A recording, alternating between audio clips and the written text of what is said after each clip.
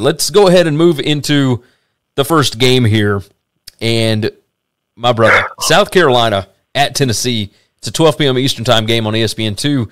Tennessee is a 10.5-point favorite, total of 56.5. UT won this game 31-27 last year. Tennessee 2-1 against the spread their last 3 against South Carolina.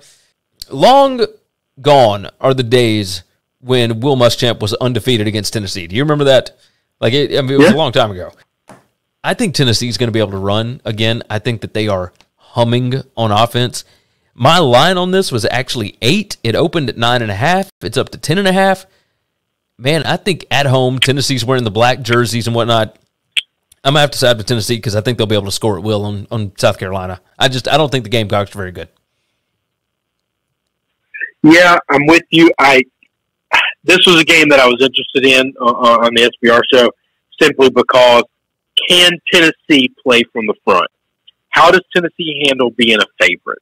I do think they're going to return home after just beating the hell out of Missouri. That is a good SEC win.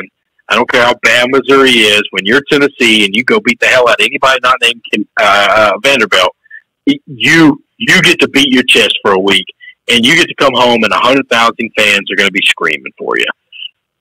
But can you be the favorite? Can you cover a big number? And that's the question.